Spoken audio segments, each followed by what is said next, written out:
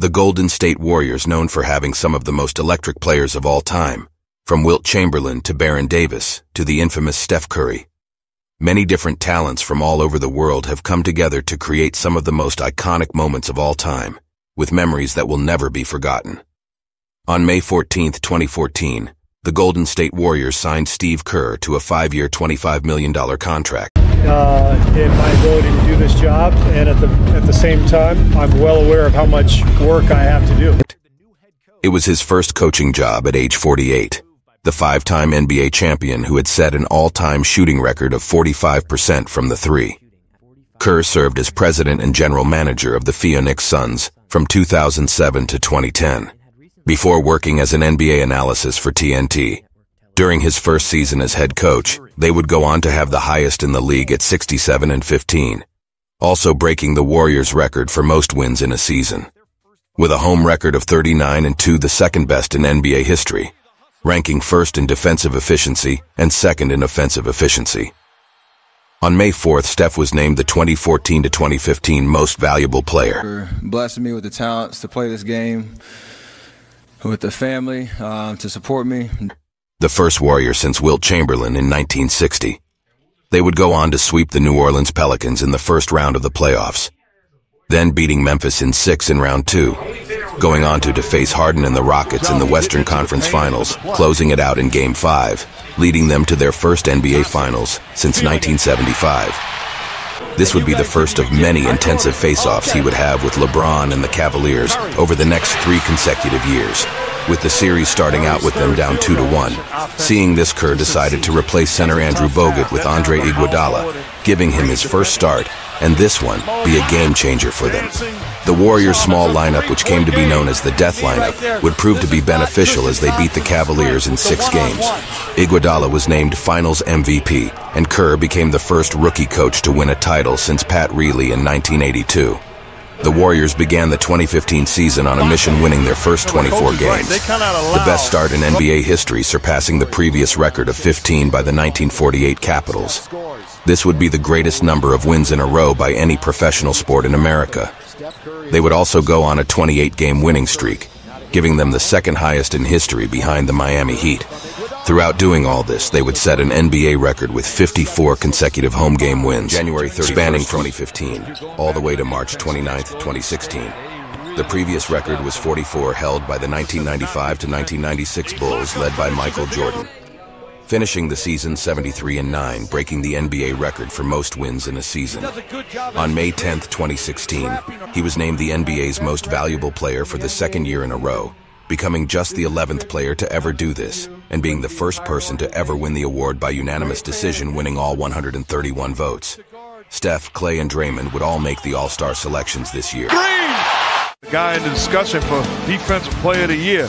They don't allow it to go out of bounds. Looks like a wide-open dunk. Green says, get that. Green broke the Golden State franchise record for most triple-doubles in a season with 9. Curry would break several records along the way, including his own NBA record for most three-pointers in a season at 286.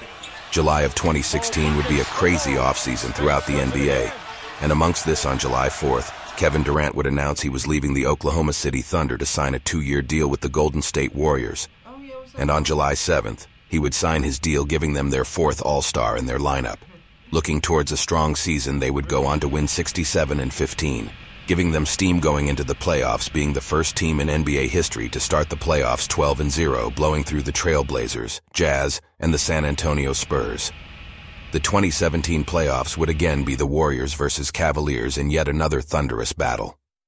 After going 4-0 in the finals, finishing 16-1, securing the highest playoffs average in history. Coming into the 2017 season and not showing any sign of slowing down at all, they went into the playoffs as the 2nd seed after going 58-24, defeating both the Spurs and Pelicans to then face the 1st seed Rockets in the Western Conference Finals, defeating them in just 6 games, leading them to the finals against the Cavaliers for their 4th year in a row, breaking another record as they were the first teams to play each other 4 times in a row. They would go on to sweep them. Before this, there hasn't been a sweep in the finals since 2007. The next year, they would continue their finals runs, facing the Toronto Raptors in 2019, but would end up losing 4-2. After the finals, they would lose an injured Durant, who would end up accepting a 4-year deal with the Brooklyn Nets and having an injured Clay be down for over a year. Through the next 2 years, they would not make the playoffs, making off-season trades, strengthening the team. And at the beginning of the 2021 season, they drafted G League forward Jonathan Kuminga and Arkansas guard Moses Moody. They then resigned Curry to a 4-year deal worth over $250 million, although they would fall short to the Los Angeles Lakers in a play-in game. Coming back for the 2022 season, they would resign Andre Iguodala, and they would finish the season 53-29. Clinching the 3rd seed, and after beating the reigning MVP at the time Nikola Jokic, they would triumph over the Grizzlies in just 6 games, then advancing to their 7th NBA Finals against the Celtics, giving them their 7th championship and 4th in just 8 years. It is without being said that there is several stars on the team that will go down in the Hall of Fame. From the various titles, awards, and championships, this team have certainly proved themselves. Curry for 3. Puts it in. Curry rattles it down. It's a 1-point game. Thompson hits the second. 10 points, 13 rebounds for Tristan Thompson. Curry fires away for 3. That's good. Stephen Curry. Deputy Commissioner Mark Tidd. Thank you so much, Lisa. What a phenomenal series and a great way to cap off the 75th NBA anniversary season. To the fans of Boston, the Bay Area, and fans around the world, thank you all for being a part of it. Congratulations to the Boston Celtics, the Eastern Conference champions, on a terrific season. And now the Golden State Warriors, 6 NBA Finals in 8 years, 4 NBA championships, a remarkable run by any measure that only a handful of teams in the history of NBA have accomplished. To Joe Lacob, to Peter Guber, to Coach Kerr, to Bob Myers, to all you great players, the coaches, and the entire Golden State Warriors organization, congratulations. You are the 2022 NBA champions.